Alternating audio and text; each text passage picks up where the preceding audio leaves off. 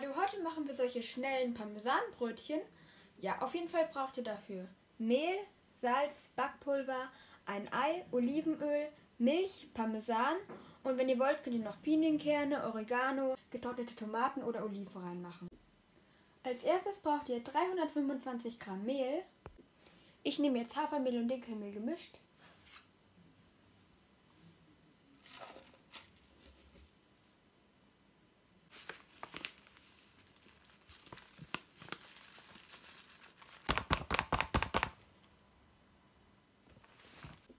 Dann braucht ihr einen Teelöffel Salz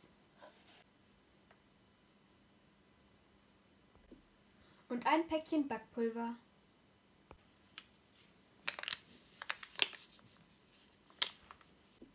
Das könnt ihr dann ein bisschen vermischen mit so einem Löffel.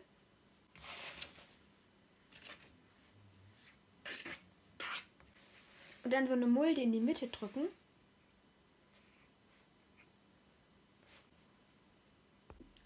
So, und in die Mulde gebt ihr dann ein Ei rein. Legt ihr am besten vorher in einer Tasse auf.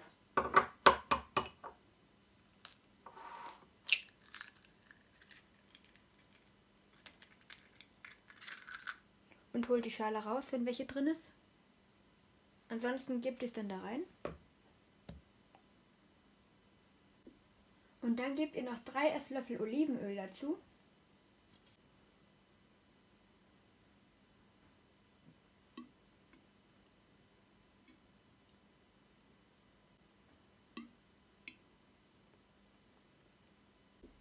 Und dann braucht ihr noch 180 Milliliter Milch. Ich nehme jetzt Hafermilch, aber ihr könnt auch normale nehmen.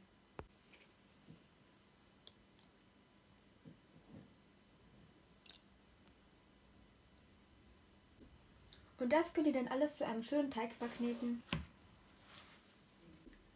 Und wenn ihr den Teig so schön geknetet habt, bis es so ein schöner Teig eben geworden ist, dann gebt ihr noch 70 Gramm geriebenen Parmesan dazu. Und das könnt ihr dann alles nochmal gut verkneten.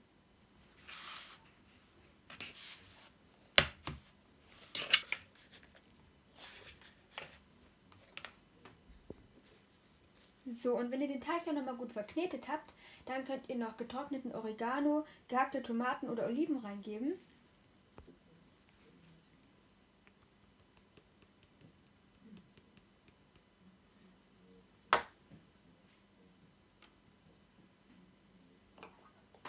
Und das dann halt auch nochmal verkneten.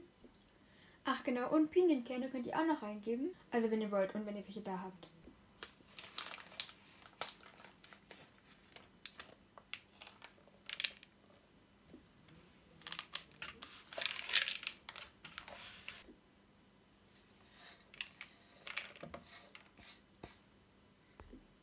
Und dann könnt ihr den Teig auf einer bemehlten Arbeitsfläche ungefähr 5 cm dick ausrollen und mit so einem Glas dann Kreise ausstechen. So, und dann könnt ihr den Ofen auch auf 180 Grad Ober- und Unterhitze vorheizen.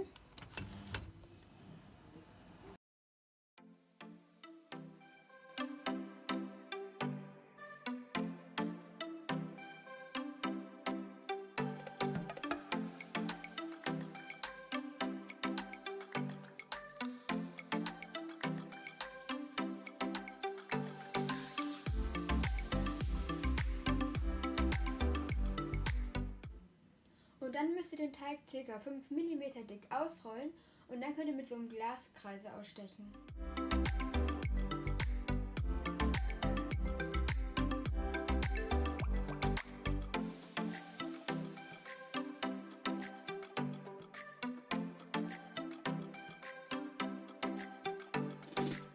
Und die Kreise könnt ihr dann auf ein mit Backpapier ausgelegtes Blech legen.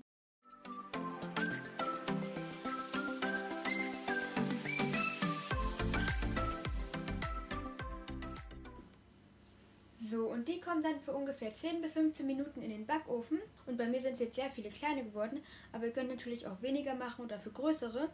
Ja, könnt ihr machen, wie ihr wollt. Und ja, dann sehen wir uns wieder, wenn sie fertig gebacken sind.